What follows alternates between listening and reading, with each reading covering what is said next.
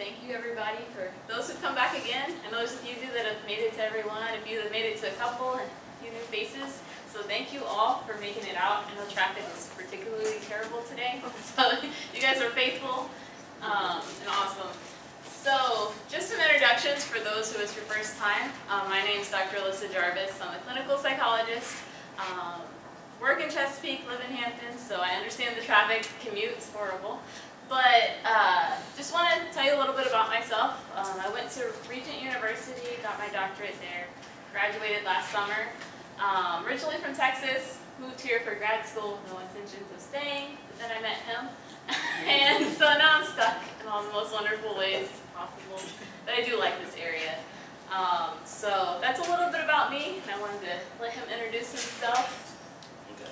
So Devin Jarvis, from this area originally, specifically Norfolk. I came to Hampton for school. I will be graduating in August with my doctorate of pharmacy. I am also a licensed minister, and so we're going to be teaching today on effective communication. And we're going to be hitting it from two major perspectives. That's from a psychological perspective and also from a faith-based perspective. And so just kind of give you guys a quick introduction of who I am. And also want to just let you guys know that, so even though I am a psychologist, I'm not offering mental health services today. So I just have to make that disclaimer. I just want to be able to share some knowledge with you guys and be happy if any of you have a question to answer it, to consult a bit, but I just want to let you know this isn't mental health services. We're both actually part of a church ministry and just really wanted to give back to the community. We like to see lives transformed in every way possible, so wanted to give back in that way. And so, as she just stated, so this is being sponsored. If you look back there, you can see our little flag on the table there. This is being sponsored by TransformHVA. We are a separate campus from a church that's in Norfolk, and we're here starting a campus here in Hampton. And the reason why we're doing this, the reason why we're starting the church in this manner, is that we want to be a church that's about faith in action. You know, we're not here to preach a prosperity gospel. We're not here to do all the different things. We're here to serve the community and build a community that is rooted in faith and love, and that's faith in action. And so that's, I think it was fitting that the way that we're coming into the city is just starting off by giving. Before, a lot of churches will come in places asking, this is what you can do for us, this is what we can do for us, sign up for this, sign up for this. We want to come here and say, hey, we're here to give to the community. We're here to let people know this is what we're about, and then show that we're here to love and truly serve. And our goal is to get connected with other people and to spread this type of mentality into the city. This world has a lot of hate, a lot of anger, a lot of frustration. We don't need any more of that. We need more love, and that's kind of what we want to teach in this city. And that's why we're called TransformHVA. Our goal is to transform the city of Hampton here in Virginia. And so Katie back there. Hey Katie, how's it going? She has these sheets here for all of our new friends that are here. You can wave a hand for her. And what we do is that we had all the new people fill this out with your email and things like that, so we can email you the slides. Notice we don't have notes because it's a lot of paper. So we're in 2019. We like to send things out electronically. We're not going to do a bunch of soliciting. We're not going to be like, hey, we like you to donate to this. We're not into all that. You want to sing the notes and relevant lecture material, different things like that. And so we wanted to give out that information in the beginning, and we may have a couple of people trickle in through the end, so we'll kind of make this announcement again. All right, thank you. So I'm going to go ahead and get started. I like to sit. Get my seat here. One more hand raise for anybody that's new. Cool. There we go. One more hand raise. Okay, y'all are good. Just want to make sure we didn't miss anybody. We'll also send, for those who are new, the PowerPoints to the last two that we did also, so that we have access to those. Go ahead. All right, so we're going to get started. Here's a little outline of some things that we're going to talk about today. I want to discuss the first 2 points, and then Alyssa is going to talk about the latter 2 points. And I love how fancy her sounds, communication styles, and how to communicate assertively, how to listen, and how to filter our speech. I'm real direct and real simple. And so that's what I'm going to be talking about. A lot of people have difficulty listening. And if we're going to talk about effective communication, the key to effective communication is effective listening. So this is going to, and like I said, I'm doing a faith-based perspective, so this is going to serve kind of as the foundational scripture where we're getting these principles of communication. James chapter 1 verse 19 says, "Wherefore, my beloved brethren, let every man be swift to hear, slow to speak, and slow to wrath." James wasn't just some regular old guy. He was the leader of the church in Jerusalem, and he was the brother of Jesus, and so he was quite an authoritative figure. And so he was saying, hey guys, let me give you some help. We need to be swift to hear, slow to speak, and slow to wrath. And I'm going to kind of break down these points to kind of help us have some greater understanding on these topics. And so there's a lot here, but it's okay. I'm going to get the PowerPoint, so I'm going to really, I know how tempting it is to read all of this, listen to what I'm saying, and then you can go back and read this and stuff, but try to focus on what I'm saying, it's going to help. And so, we're talking about swift to hear. The fastest thing that we should be doing, and by swift it doesn't mean literally quick, what the greatest bulk of our attention should be given to is listening. There's the old saying that we have 2 ears and 1 mouth, so we should be spending twice as much time listening than we do talking. And so I guess a good place to start is there's a difference between hearing and listening. And this is where this gets me in trouble a lot, because I have pretty good hearing, and so I'll be in conversation with Alyssa, and she'll say something, and she'll be like, "Are you even listening to me?" And then I'll rattle off back what she's saying. And so there we go, I've been listening. Well, I heard her. There's a difference between hearing and listening. Hearing is a physiological process. It's the vibrations and the eardrum and all that different stuff, and you hear sounds, and that's hearing. And like if I slap the table, you hear that sound, that's all it is. It's a physical response. Listening, I liked how it was put in this one book. It says if you trace back the Anglo-Saxon origins of the word, it says that listening can be understood as this. It's hearing with suspenseful waiting. Meaning, you're not just hearing what the person is saying, but you're waiting in suspense. You're literally holding on to every single one of their words. And so, when we're truly listening, it's not enough to hear, but we need to be waiting in suspense, grabbing on to every single one of their words. If that's the type of mental picture that we have, and that we're hanging on and we're just trying to give them our full attention, just that alone already make your listening all the more better. And so, I want to give you guys some tips on some good listening. Here's 3 listening skills. It can be divided as such: attending skills, following skills, and reflective listening skills. So attending, and so a way that we can understand attending, so here's the point of it. What it does is it breeds familiarity. It brings a sense of intimacy and fondness in the communication. So when it comes to attending, that's things like having a posture of involvement. Okay, Devin, what does that mean? A posture of involvement is when the person's talking, 1, make sure you're facing them, right? You know, it's with your body language, demonstrate to the person that you're listening.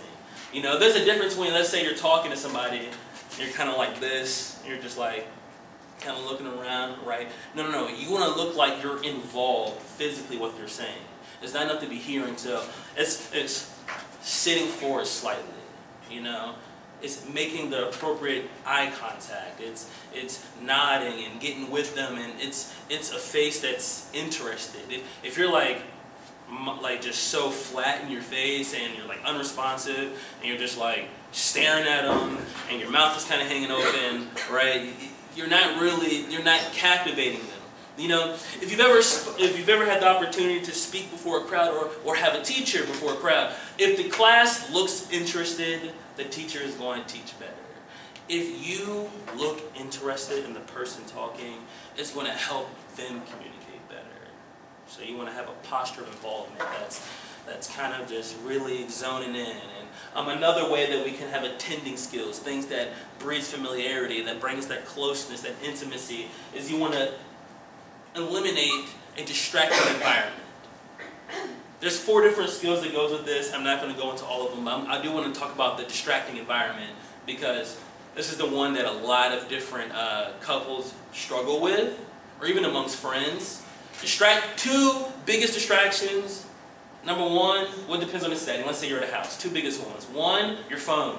My goodness, is your phone a distraction? So let's say, she comes home and she's talked to me about her day. I can be like this. Yeah, your day, yeah. And so, what is this? What am I doing? I have this distracting environment. I need to set this aside, so I'm giving her my attention. Another big distraction is, my goodness, is the TV. I know we love our sports, or we love the news, or we love our cooking shows, or we like to flip this house. Whatever you like to watch on TV, it doesn't really matter. Your partner, your significant other, your friends, whoever it is, they come into the house, right? And so you're in the best part of the show. Like, you're involved. Like, let's say you're watching, I don't know, NCIS or something. And like, you're in the thick of the plot. Like, you're about to figure out who did this murder. Like, you are with it. Right? I mean, you're just deeply involved into the show. And your significant other or your partner comes and they start conversating with you. So now you have to make a decision. How much do you really value this show? 1, you should have DVR or have it recorded anyway so you can watch it later. So this wouldn't be a problem. But let's just say you did record it, right? And so now you have to make a decision. You're like, my goodness, this is the best part. I've sat here for 28 minutes. I'm about to figure out what I've been wanting to figure out. I'm emotionally invested into this at this point. I really want to know. Or a more modern show like The Good Doctor. My God, I love The Good Doctor. And so you're like enthralled, and they come, hey, so this is what happened in my day. And I'm like, ugh. Thank God for Hulu. I just pause it. So you can pause it and turn the TV off. That's what we should do. Pause it and turn the TV off and kind of face the person and give them your attention. We want to create a non-distracting environment. And so, on the flip side, if you're going to talk to your significant other, try to figure out when they're most free during the day. They should be accommodating to the conversation. But of course, the time to have a great or serious conversation is not immediately when they get off work. Don't do that. If you think about doing it, just slap yourself in the head. Don't do that. Bad idea. And if you think you really want to do it, imagine my floating, bald, brown head. Just no, don't do it. Bad idea. They just getting into the door, they're probably really tired, and if they work a stressful job, the last thing they want is for you to do is to emotionally dump on them after they've just been at work all day. Like a psychologist, so she deals with pretty heavy stuff all day. The last thing she needs from me, the moment she walks in, man, I had this jerk at the pharmacy, Mike, let me tell you about my hard day. My goodness, let her breathe. Vice versa. So we need to be strategic about picking times to communicate. So like when you just get off work, or in preparation for dinner, or immediately after dinner, because you get the itis, so you eat, and especially you've been throwing down, you've been eating real good, so you get kind of sleepy afterwards, you start getting drowsy. That's not the time. Know your partner, know your spouse, figure out what's a good time to communicate, all right? And so that's attending skills. Then there's following skills. It creates the environment for disclosure. It makes them more apt, more willing, more likely to continue to share and to communicate. So Devin, what do you mean? So a lot of times when we're listening, we have this problem called talking too much. If you're listening, why are you talking? No. And so there's this idea, it's called minimal encouragers, which is the fancy word for, yeah, is that so? Oh, okay. Those little things, those little words, those cues that say keep going, it lets you know that you're with them, right? That's called a minimal encourager. We need to do that. That's one thing that you can do to show them that you're not just listening, but you're following. That you're with them, that you're engaged, that you're connecting with them, right? That's something that we can do. When you're in the listening mode, and keep in mind the listening and speaking, that bounces back. whoever the primary speaker and the primary listener through the course of a lengthy conversation, that goes back and forth. But when the person is talking and you're listening, when they're talking, oh yeah, right, yeah, so, you know, shh. Okay, oh, yeah. You can do that. Thing number 2, you can do infrequent questions.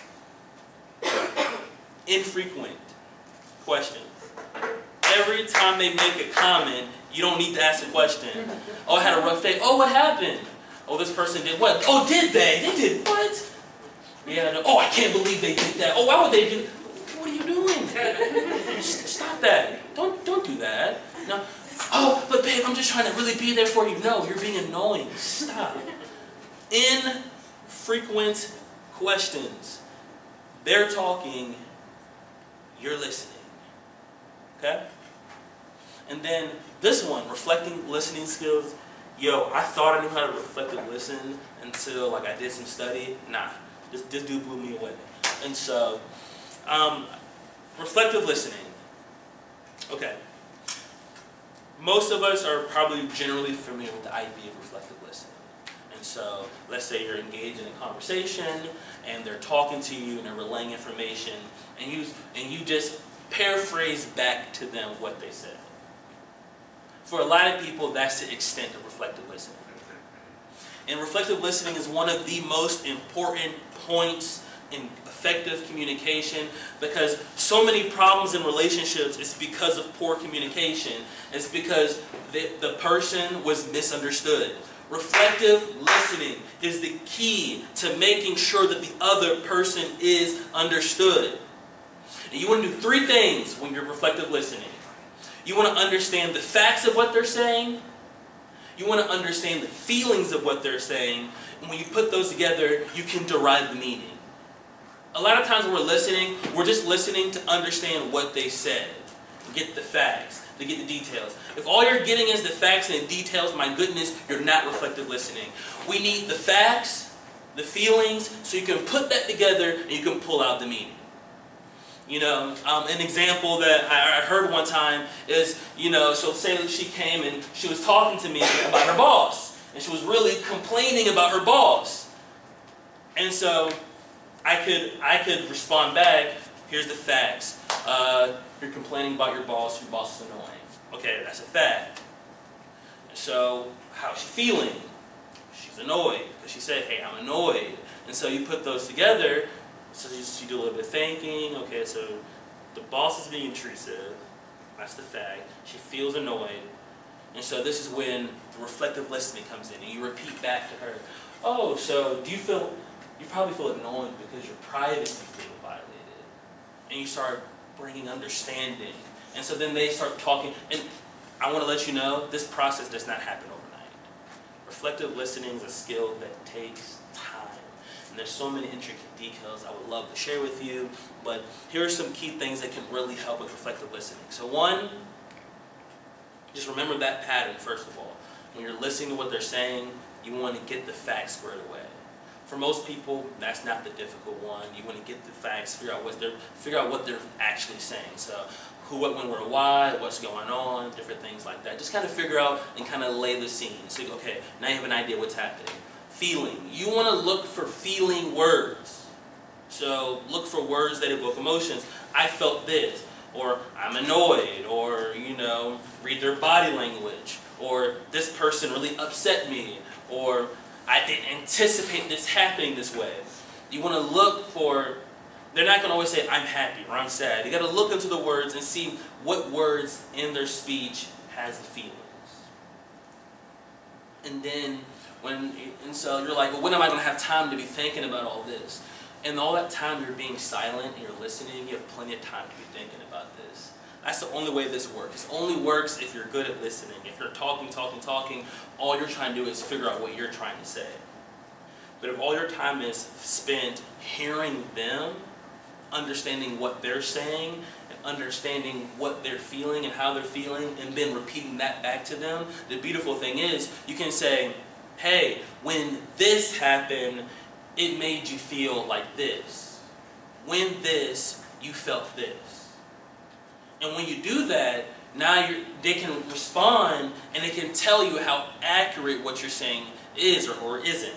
And so then it helps eliminate some of the miscommunications. Well, I didn't quite feel like that's what happened, but I really didn't feel annoyed. Okay, and so you give them a chance to talk and explain, oh, and so maybe you felt sad. Yeah, I wasn't annoyed, I was really hurt by this. And so now you understand, and you're more equipped to go forward and interact and behave with them because now you understand how they feel. Because the way you deal with an angry person and the way you deal with a sad person is very different. The facts can be the same, but how they feel makes all the difference. That's why it's important that we get reflective listening. I like here in Proverbs it said that he that hath knowledge spareth his words. A man of understanding is of an excellent spirit. Even a fool, when he holdeth his peace, is counted wise. There is wisdom that God really appreciates when we learn how to be good listeners and not as fantastic talkers. There's a time to talk. So I'm going to speed through this because I want to make sure I don't go over my time. So first we're talking about swift to hear. Now I want to talk about slow to speak. I love this psalm here. This is King David. He says, "Set a watch, O Lord, before my mouth. Keep the doors of my lips." And the Hebrew language is very visual by nature. So imagine this. Imagine your mouth as a door, and there's a guard standing outside the door with some other weapon. That's how we need to view our speech. We are too easy and too careless with what we're thinking and how we're feeling. We are way too comfortable just stepping out and saying, well, I feel this or this and this or this. No. We need to be weighing and considerate of our words. When we look back into the book of Genesis, we see that when God was creating the world, He spoke the world into existence. And so we see because of that, being made in His image, that our words have power. Oh, well, Devin, well, I don't quite know if I believe in that. When people are getting bullied, the things that they say or said to them hurt a whole lot worse than the things that are done. Because a broken arm will heal, but it's really hard to heal from being afflicted because of someone attacking your insecurity. You know? So let's say you struggle with, like me, so one of the things I struggle with is my intelligence.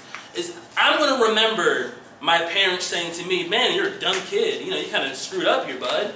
I'm going to remember that, and that's going to be a lot more impacting, far more than any time they hit with the bell. I'm not going to remember that. I'm grown. I mean, they hit me. It's good. Like, my bottom is fine. I don't hurt. I'm chilling. You know, I can walk. I'm good. But that'll resound through my mind. Oh, you're a dumb kid. You're a stupid kid. Or you messed up. Or, you know, that stuff, that kind of resounds. And so you can imagine getting into a heated debate with the person that you love. You're going to replay that argument in your mind. You're like, yo, I can't believe they said that. I can't, man, who do they think they were talking? They said what to me? Man, I can't believe, you know, that's going to be resounding. Our words are powerful. We have to understand the power of our words. Because when we start to understand how powerful our words, that becomes a motivator to, okay, I need to control it.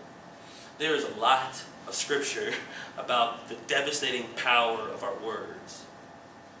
The Bible gives a lot of attention to that. I could have had a whole sermon just on how powerful our words are. Life and death are in the tongue. It says the tongue is set ablaze, a burning fire. The hardest member to control in our body is our tongue.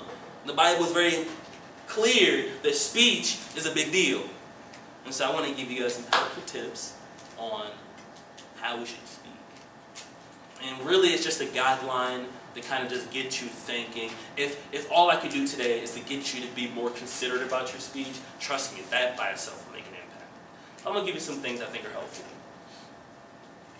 And so, Ephesians chapter 4, it says, let no corrupt communication proceed out of your mouth, but that which is good to the use of edifying. And I want to focus right there. That which is good for the use of edifying. I'm going to put that in good old modern English for us.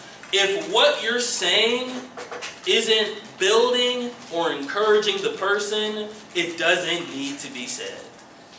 Now that doesn't mean be fluffy and nice all the time. time. That's not what that's saying. You know, different temperaments need different approaches. But what I'm saying, if what you're about to say ain't going to lift a person up, probably shouldn't say it. You know, there's this cool little acronym that I got, and this will be my last slide here. It's a think. Think before you speak.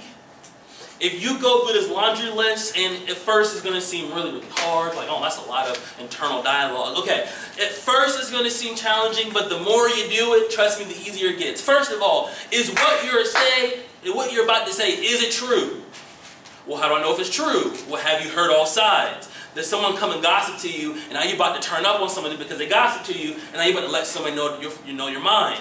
You need to know the whole matter before you speak. The Bible talks about that. It says the fool speaks without knowing the whole matter. Before you go to say something or confront somebody, and we'll talk more about this in conflict resolution, we need the whole matter. Okay, so is it true? Is what you're saying true? It needs to be true. Number two, if it is true, then think, is it helpful? Is what you're saying going to help the situation or this person? If you're really irritated and this person is being uberly annoying, is saying, hey, you're kind of a jerk, I want to sock you in the face, you're annoying. That's true, but is it helpful? Probably not. And so we want to say things that are true, but we also want to say things that are helpful. Okay? And so then there's three. Is it inspiring? What do you mean by that? Is what you're saying going to motivate them to act in a way that's going to make things better? When you're in a relationship, you need to become an expert motivational speaker. Because you need to be able to fluff their pillow and motivate them to do the right thing to stop them from being so annoying. And that goes both ways. And so you need to, and so there has to be a way to express being annoyed that's motivational. You know, hey, whatever situation, maybe they didn't put the dishes away. Hey, you know, I really do prefer it when you put the dishes away, because when you do that, we get to spend more time together. Or, a lady, she can be talking to her guy friend and be like, hey, babe, I like it when you put the dishes away. That makes you look real sexy. I like that. Put the dishes away. You know what I'm saying? You know what turns me on? Dishes being put away. I feel in a good mood, you know? You want to be motivation. You want to put some motivation. Instead of saying, hey, you're an adult. I told you to put this away. Go do it. You know, that's inspiration. Be inspiring. You know, be motivational, all right? And so let's say it is true. Let's say it is helpful. Let's say it is going to inspire them. Is it necessary? Does it really need to be done? Is what you're saying really that necessary? I mean, like, honestly, like, stop and reflect. If this doesn't happen, is this going to make or break your relationship? Is it going to make or break your interactions? Like, is it necessary? That's really a little bit harder to give more detail on. Like, you know your individual self. Just think to yourself, do I really need to say this? Like, or am I going to be an hour later, look back on it, and feel really bad about what I said? Is it necessary? And is it kind? It can be true. It can be helpful. It can be inspiring. It can be absolutely necessary. I mean, my goodness, it's burning in your bones. You have to say it, right? But is it kind? Is it kind? You want to make sure that what you're saying is kind. You don't want to just say the right thing. You want to say the right thing the right way. Tone makes all the difference. Coming from somebody with a really harsh tone, my goodness, tone makes all the difference. You want to make sure you're saying the right thing the right way. And all of this can be summarized in this proverb. A word fitly spoken is like apples of gold and pictures of silver. So you have a bowl. If you have golden apples, you're not going to put them in a wooden bowl. You're not, let's say, whatever, you have some nice ornamentation. You're not going to put it in something trashy. You know, you're not going to get your nice china set and put it in a plastic bag. You're going to put it in a nice cabinet. It's not enough to say the right thing. You got to say the right thing, the right way, at the right time. So those are just a couple of things I want to share with you guys. We want to make sure we're endeavoring to be swift to hear and slow to speak. Thank you. Devin gave some general principles about communication and listening and talking and how to do it. What I want to talk about in my half is communication styles, but specifically, how do we usually go about trying to get our needs met? Because we all have needs and we all have different ways of trying to get those met. And we all have different ways of communicating our needs. So I'm going to go through 3 different communication styles that usually we fall into, one of them, or maybe we flip-flop back and forth, and I'll talk about that too. And then some kind of protocols for how to speak in a way that's more likely to get your needs met. So the first communication style is passive communication. So this is when you're trying to get your needs met, but your goal, your main goal above everything else is to avoid conflict. So as soon as the other person starts to get upset or their tone changes or whatever, you back down, you're like, never mind, it's not that important, I'm okay, and you back down. Or you just don't even bring it up in the first place because you're afraid it might start conflict. This is a passive communication style. But there's several problems with this style. One is that you're not really expressing your thoughts and feelings and needs, and so then they're not met because the other person most of the time doesn't even know that they're there. And when our needs aren't met, usually we start to get irritated, we start to get angry, we start to get really unhappy with the relationship. And over time, that anger usually builds up, and it may lead to us exploding on the person, or just walking away and they're confused of like, what happened? I didn't even know there was an issue. But to you, there's a big giant issue that's been simmering for forever, but it was never expressed. And a lot of times the anger can be turned inward to ourselves too. We can get angry at ourselves for not expressing it, or we can get angry at ourselves even for having feelings or having needs. That's a thing too with this style. And because all of that's building up inside, it can cause health problems like headaches, stomach aches, all these different things in a relationship, and can make the relationship really unpleasant for us because our needs are not getting met. The next communication style is the opposite end of the spectrum, which is aggressive communication. So with this style, this is your way of communicating with people. You don't really care so much about whether there's conflict or not. You just want your need met. And like, okay, my needs need to get met. I'm going to make that happen. So then it's a bit more dominating and controlling of, I'm going to be in control of this conversation. I know the outcome that I want, and I'm going to get there. Which, I mean, our needs are being met, so this is great, but it also has a host of different problems. One is that we have our own bubble of our own needs and our own boundaries that we have, but so does the other person.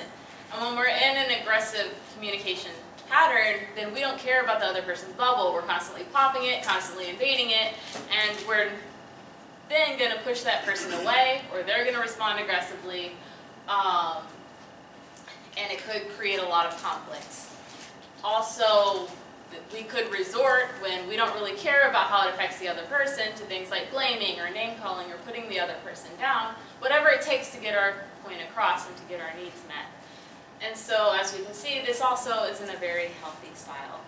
And what's interesting is a lot of people who have a passive style, when they get to the end of their rope, end up coming around to being aggressive because they have all this anger built up inside and don't know what to do with it.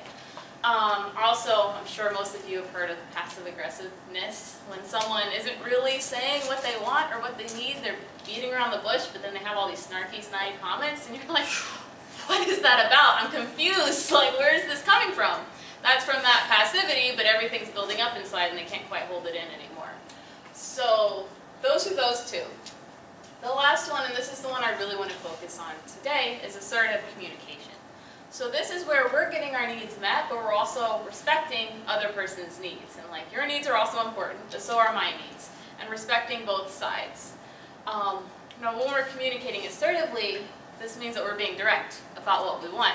We're expressing how we feel, we're expressing our opinions, but we're doing it in a way that's not going to harm the other person in the process.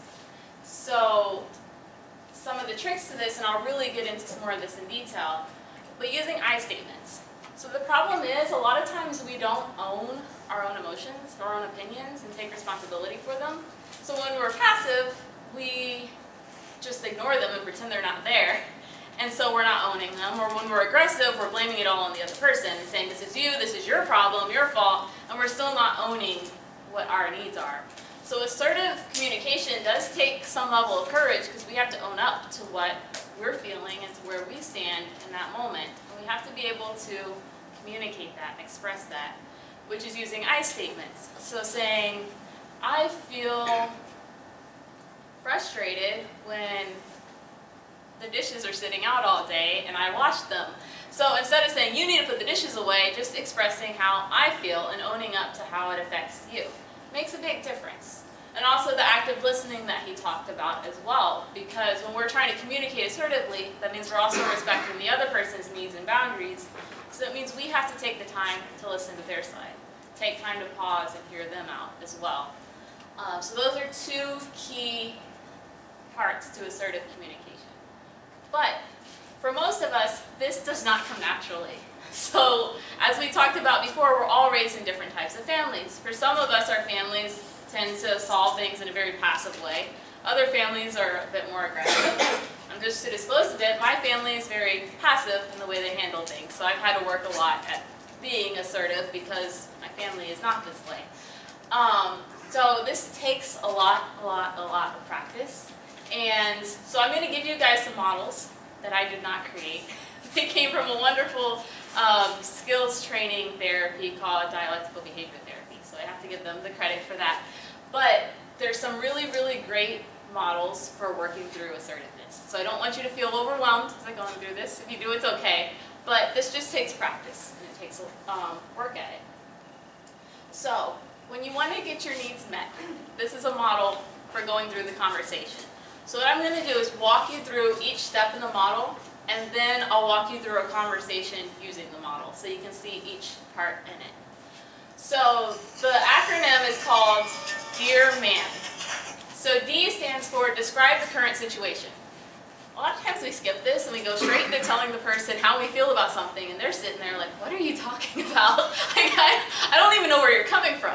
So this is where this comes in. First you just describe, okay, this is the context for where this is coming from. I'm just going to describe the situation and what's happening. 2, for E, is express your feelings and opinions about the situation. So this is where it comes into owning, okay, this is how I feel, this is how it's affecting me, owning it. A is asserting yourself by asking for what you want or by saying no. So a lot of times we skip this step too. We'll express how we feel about something and expect our partner to get it and be like, you're supposed to get how to fix this. But the thing is, most of us are not that smart or intuitive, and we need a little bit of help. So this step is by really saying what it is that you want the other person to do and what you expect out of them. For R is reinforce. Reinforce ahead of time or explain the consequences. So what this means is kind of what he was talking about earlier with the being inspirational. Letting the other person know how it's going to affect you when whatever change that you're asking for, whatever need you're asking for is met. Let them know how it's going to affect you. Because if your partner cares about you, and I hope that everyone here has a caring partner that cares about you, when they hear about how it affects you, then they're probably going to be more inspired to do it. So that's an important step. The last 3 are a little bit more nuanced, depending on the needs of the specific situation. M stands for mindful. So mindfully keep your focus on your objective and not get distracted. So you're bringing up this need that you have, and your partner brings up something from 5 years ago, and you're like, wait a second, we're about to get this derailed and go off on this argument about something 5 years ago when I'm saying this is my need right now. So acknowledge that and bring it back, and let's not get into all these rabbit trail conversations, and let's keep it focused on the objective right now. Makes it a lot more likely that your need's going to get met without blowing up into some argument. A is appear confident and effective, which means have good eye contact. Try to speak with a calm tone and not yelling or hysterically crying, but just try to show that you're confident and you know what you're asking for and you're okay with it. This takes practice for some of us. It might require writing down what you want to say and practicing it ahead of time. Talking to yourself in the mirror, something, but really practicing these aspects because it can make a big difference as well. And the last one is negotiate, because we're talking about assertive communication. That means the other person's not always going to agree with what we're asking for, and they may have their own needs that conflict with what we're asking for. So we have to be willing sometimes to give a little bit in order to get what we want. And I'll get to this a little bit more. What I don't not saying is give in your needs for someone else's needs or to submit yourself under someone else where your needs are never getting met, but find a compromise and find something that works for both of you. I'm also not saying to compromise your morals or values either. We have to know what we can compromise and what we can't, but it takes a give and take in a relationship. So what I want to do now is walk us through a conversation using this model. So he actually brought this up earlier, or no, not this one. It's another example he brought up earlier. But this one, the situation is partner wants to have friends over and you don't. So we're going to work this out and figure this out. So a describe is, I understand you really want to have friends over this evening. Okay, you're giving them the context of where this conversation is coming from, describing the situation.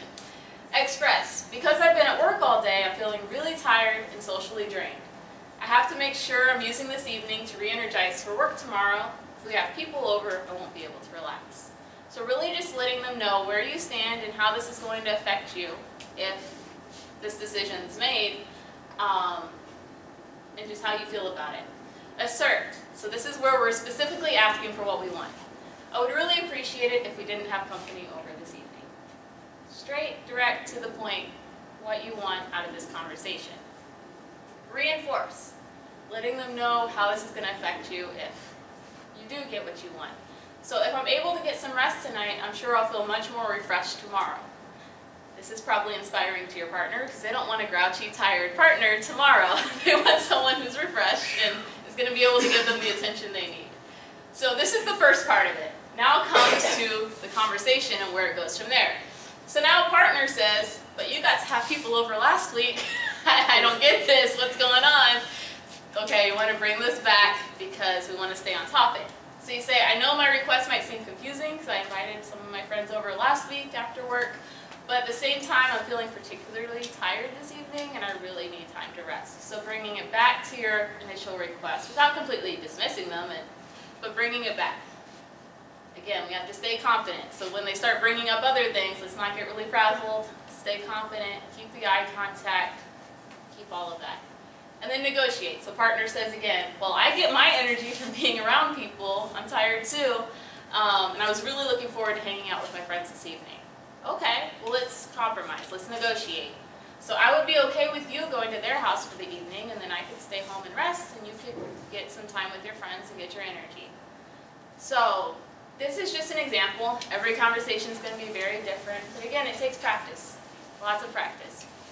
So what I want to do now is walk you guys through two other models. One is for when maintaining peace in the relationship is really, really important at that moment. And the other one is for maintaining your stance and really keeping true to yourself and your needs is extra important. So this first one is probably more relevant for people who tend to be a bit more on the aggressive style of communication and have a harder time with this, but it's good for everybody. So this is when, say, you're bringing up a topic that you know historically has caused tension every time you bring it up. And you don't want that tension, but you really need to talk about it. And so these are things to keep in mind. And this acronym is GIF. So the first one is gentle. So be courteous and balanced in your approach. Again, this comes to some of the stuff he was talking about earlier. But use a gentle tone of voice. Find a time of day where they're not particularly tired or something like that, and just cater to their needs, be gentle in that moment. Eyes interested. So again, listen, be interested in the other person, give them your full attention. Even if you're the one that's coming across with your needs, we can't be so caught up in our needs that we forget to be interested in the other person and listen equally as much to their needs and hear them out. Validate. Validate the other person's feelings, wants, difficulties, and opinions about the situation. This can be really hard to do when we're dead set on what we want, to validate what they want. But again, their needs, their opinions, their emotions are equally as important as ours. So we really have to validate. And validate does not mean you agree with them. A lot of times we get mixed up on that. We think that if I'm validating you, then that means I agree with you. No, that's not true. Saying, I could tell you're really annoyed with this is not agreeing with their point of view. It's just validating how they feel, because how they feel is very real. Or I could see that you're really tired this evening.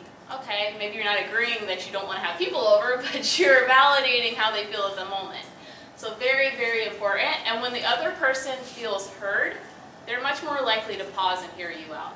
Because when your partner doesn't feel heard, they're going to keep going, trying to pull their point across because they don't think that you understand it. But when you take the time to validate and reflect back how they're feeling, they're like, oh, you get me, okay. So now I'm willing to hear your point out because I know that you heard me and you got it. And the last one, E, is for easy manner. It's okay to use a little bit of humor. It's okay to smile and be diplomatic, even during these intense conversations. There's times we'll start to get in an argument and one of us will bring up some inside joke from the last argument and it'll make us both laugh and that diffuse the tension like that. So humor can be a really powerful tool. But the trick is, know what kind of humor your partner has. Sometimes we have two different types of humor and they don't find something humorous at all in the moment. So it takes a little bit of tact, but it's okay to keep the conversation a little bit more lighthearted.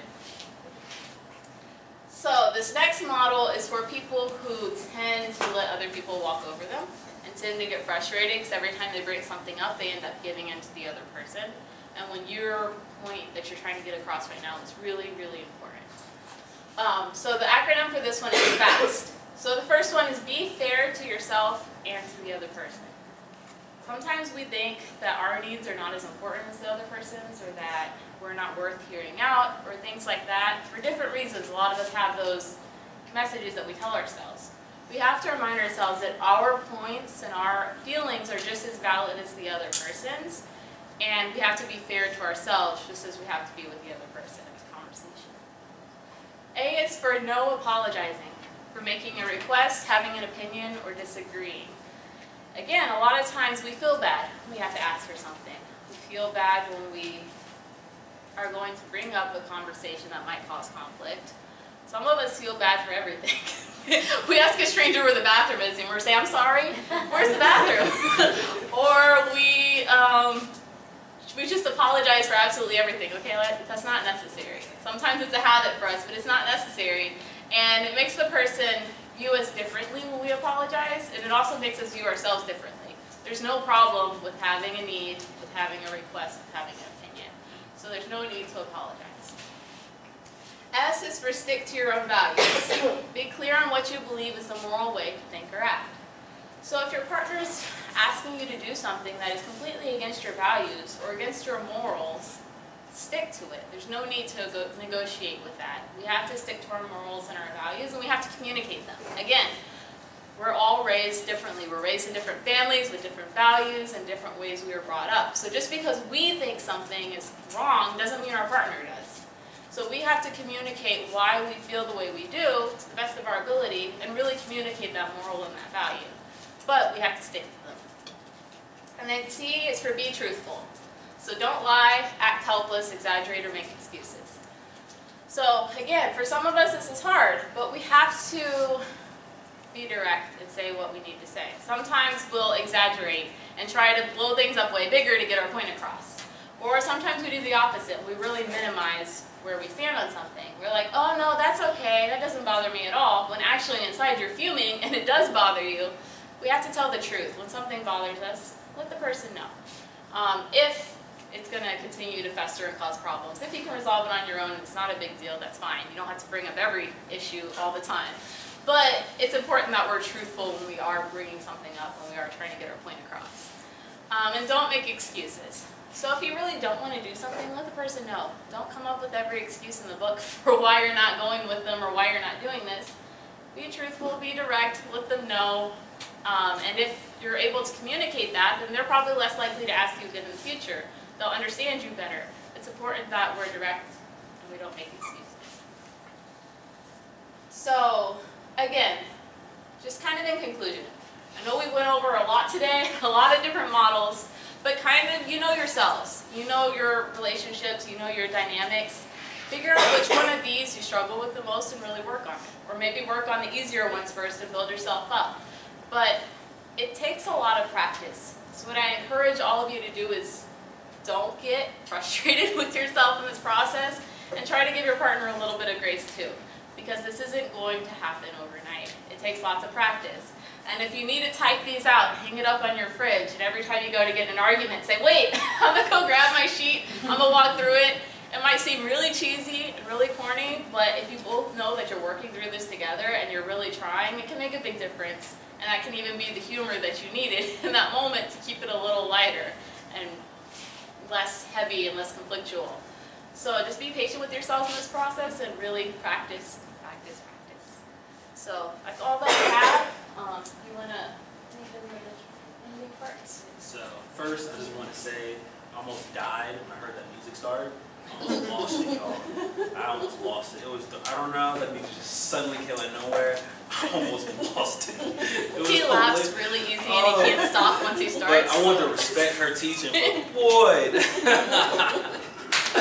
Oh man, that was funny. Anyway, but, okay, so I want to put this plug in and we do it every week. Let's say you guys particularly struggle with communication and you like some more individualized sessions so we can talk about some more specifics in communication. Please reach out to us. Be like, hey, these are the particular things that we're dealing with. Here's the issues that we're having. Let us know. Email us. We can study up on some things, figure some things out, find some things that'll be helpful for you guys. Meet one-on-one. We'll meet couple and kind of just work through some of these things. And just maybe you need a mediator to have some discussion, things you want to work through. We want to make ourselves available for that. There's a lot in here that there's a lot that we couldn't add, and so if you feel like there's other questions that you may have on communication that you'd like to have an extended conversation, please reach out to us. Here's our information here, and so we have a couple minutes left. We want to open the floor for questions. We want to have it specifically for questions. We want to limit our comments because we are limited on time, and so if there's comments that you would like to make, please catch us afterwards and we can kind of talk one-on-one, okay? So we want to open the floor for questions.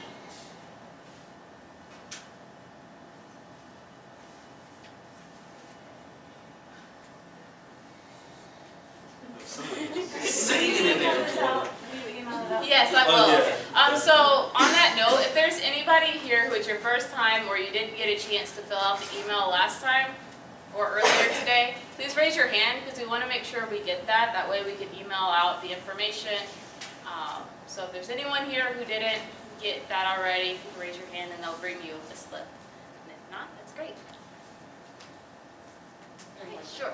Okay, so what do you do if your partner is more likely to walk away and not communicate at all instead of having an argument or a talk or anything like that? It's a really great question. So I think that takes just communicating with each other about that, which can be hard when he doesn't want to communicate.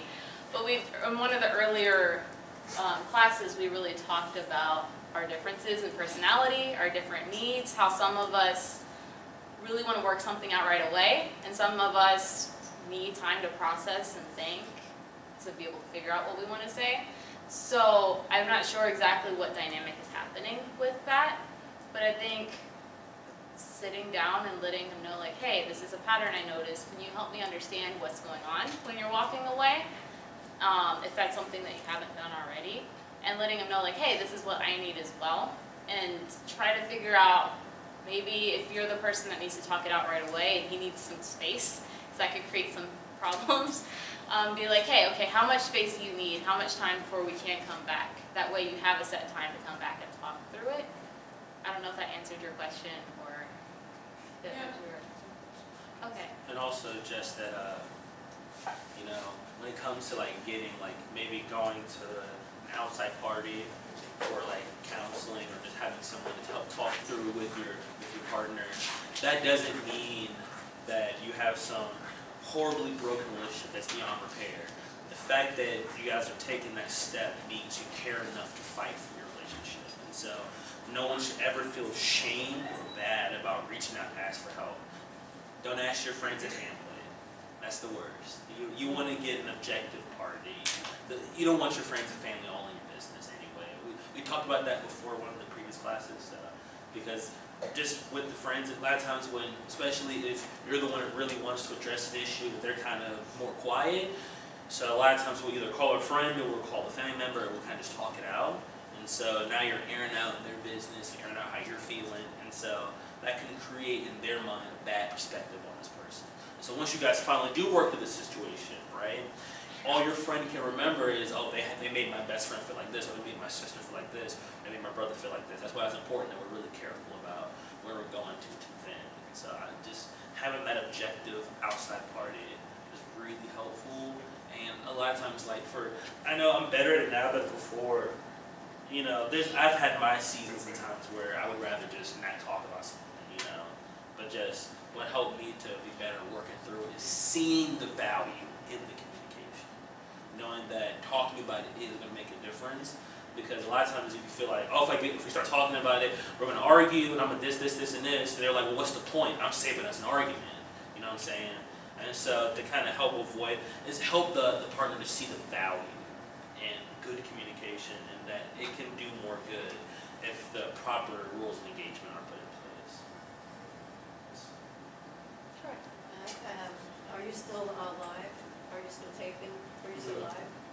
Yes. No, I'm a fugitive and I don't want to be identified. No, I'm just teasing. I wanted to address the question that you had, the partner that may be walking away.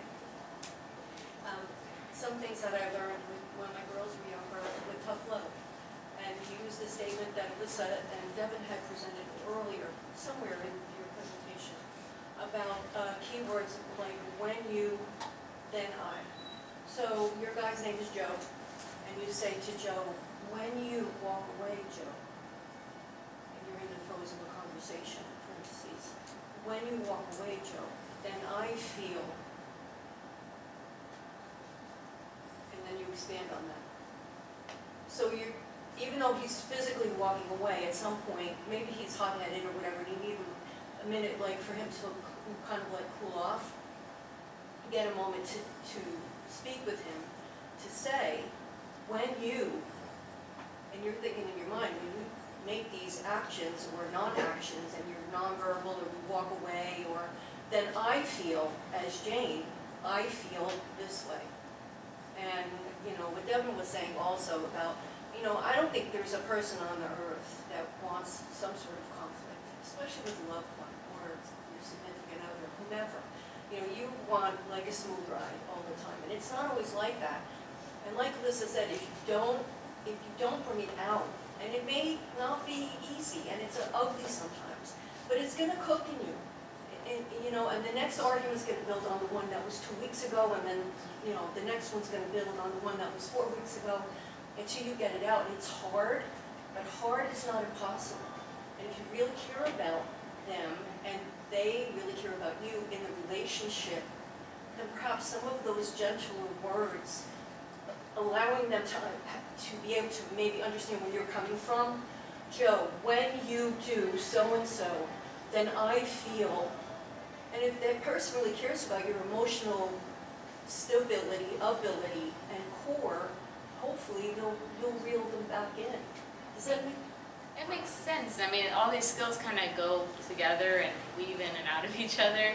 And communication is kind of the core of everything else, because if we can't communicate, we can't really work the rest out. But it does take practice, and it takes both parties, and it takes not giving up. Because sometimes we just give up and say, forget it, I'm not going to communicate, but we can't do that. Yeah. Did you have your hand up? Oh, yours what? Okay, sure. I have like a philosopher in my heart or something, and like one deep layer I was thinking of, this seems like it's talking a lot about selfishness too, like you just have that in the core, I want what I want, there's like a real gut check between I have a preference, I'd like to ask you, can you meet me in the middle with this thing that really helps me out, that's in my request, or if I just like expect and demand like my way, in this relationship, and I want what I want, and so then I'm not going to be interacting with you like a teammate, we're not going to get into this like we and us compromises, flexible, because I'm still going at it like I just get to have what I want, why are you not giving me what I want in this thing? And that fits kind of with the communication style, because aggressive, a lot of times we think like physically aggressive or being really ugly, but that doesn't necessarily mean that. That just means you're encroaching on the other person's space. So if you're being selfish and really wanting what you want at the expense of the other person and not being willing to compromise, and that's an aggressive communication style. Or even like in the shutdown there, that's a power move. Like I'm just going to walk away. I'm going to shut the conversation down. And I'm not going to let you finish expressing yourself, or and I just thought it's like a simple takeaway. If I work on how to be like a healthy self, it stays in this flexible like we and us kind of conversation where you're not losing yourself, but I can still like see you over there instead of just meeting in like the world, you know, that's just a point. I don't know if that makes sense. It does. So, It makes just- a lot of sense. I appreciate commentary. I love it. I love it, guys. And this is my cup of tea. I love it. However, I want to just keep it for questions for now, and then we can end the recording and we can wrap up, and then that way we can just have open dialogue, because I love that. I love the Socratic just kind of brush off each other. But I just want to make sure we bring it to an official close and that we're closed out, because the facility's closed at 8 o'clock. So that's when they start kicking everybody out. So we want to make sure we have time for everybody's questions, and then once all the chairs are put away and stuff, then we can, dude, I love to have a conversation, and we can talk here, we can talk out there. I just want to make sure everybody has questions, have those questions answered for sure. But I'm love the commentary, I love the discussion. I'm a huge fan. It's great. I just want to make sure all the questions that people have do get answered. Were there any final questions? I know it's 7:31, so I don't want to hold you guys captive. But if there were any final questions, we'll make sure there's space for that. Well, all right. Well, thank you all for coming out. I appreciate it. We have 2 more weeks of this. Next week is talking about conflict resolution. So I feel like we'll get into it a little bit more of what some of the questions are about and everything. But thank you again. All right, thank you all. And turn in, for all of you who have the sheets, you can just turn them in at the back table over there and we'll collect those.